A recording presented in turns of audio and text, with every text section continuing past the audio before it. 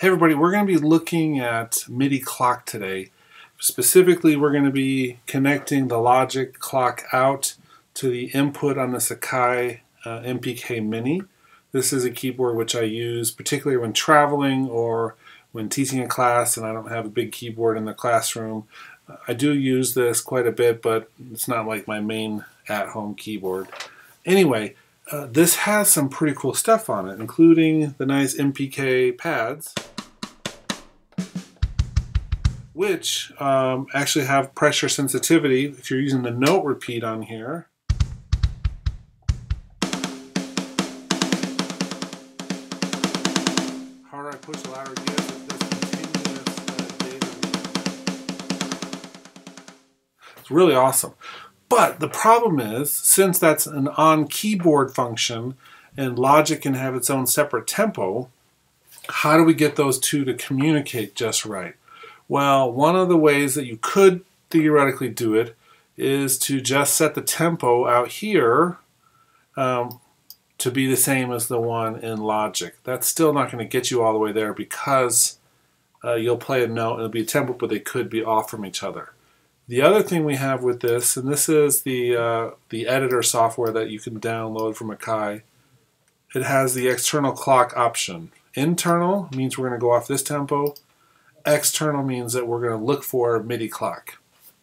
So once we choose that, we say send to RAM, and that's when it sends this over the MIDI USB cable to the keyboard and updates the settings on there. It's not a real-time back and forth. And now we need to come into Logic. It's not the main preferences. It is in the project settings under synchronization and under MIDI. Now, MIDI clock right here. We have two destinations possible. I've got the first one turned on and sent to the MPKmini 2, and that is the actual MIDI port. That's what it's called. We have some other options here in terms of the song, because you can do some song controlling. Start position, we can have a delay, and then we can also auto-compensate for plug-in latency, which I have turned on. Once you do this, then anytime your transport is engaged, it'll send out that information. So I have the click track turned on, I set it to 120, I'm going to use the note repeat. Let's just set it here so you can see a little bit maybe. Let's push play.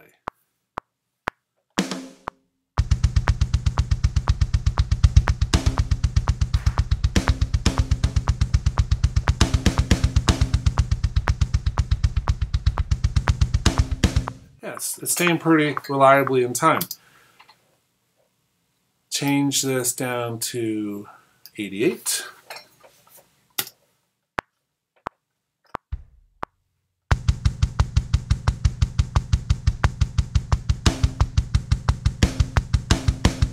And it's automatically changing as well.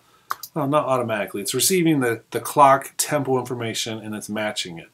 Now, what this means is that anytime I'm doing something, even though the note repeat function is built into the keyboard itself, it's going to match the tempo in Logic. That means I can add drum parts and use what I like in here. You have a note repeat function in Logic, however, these pads don't do the velocity sensitive adjustment of volume. That only works when you have this thing pushed down, so you couldn't actually use that in this case. It doesn't give you that continuous velocity changing. So it's a downside. I've tried just about everything I can think of to do that. Now, the other thing, let's look at the arpeggiator. Let me pull this back down. Let's look at the arpeggiator, which is built onto here. Now, this is not something I would typically use just because I don't think it gives me much more value than, say, the arpeggiator MIDI plugin inside Logic. But we have it. You'll notice nothing happens when I push keys now. Let me turn off the arpeggiator. Hold them down, nothing happens. That's because it is actively waiting for that MIDI clock now. So in order to use that, I have to push play.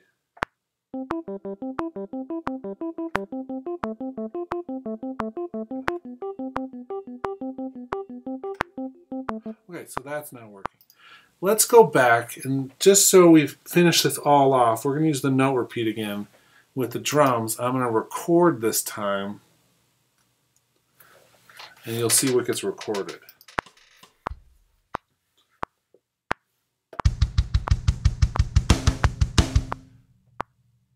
And let's change this tempo up to like 150, so it's a lot faster. Okay, so that's that one. Let's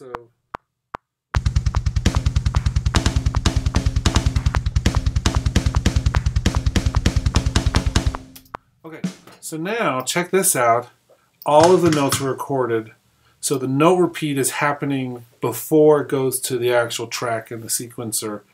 And now we have all of those notes. You can see all the differences in velocities, and it's quite usable. If we do the note repeat up in here, it as well will do that. But for instance, the arpeggiator, if we do an arpeggiator here,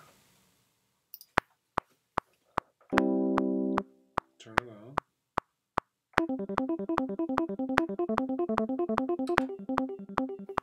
It is now added with all the arpeggiated notes, which means we can't go back and change it like we could with the MIDI plugin. So for me, I'm using the note repeat on the keyboard because I like it and the pads are just great, but the arpeggiator I'm using inside Logic. Anyway, this is a look at MIDI Clock and just one way to interact with this particular device, but it's the same with any of them that accept that.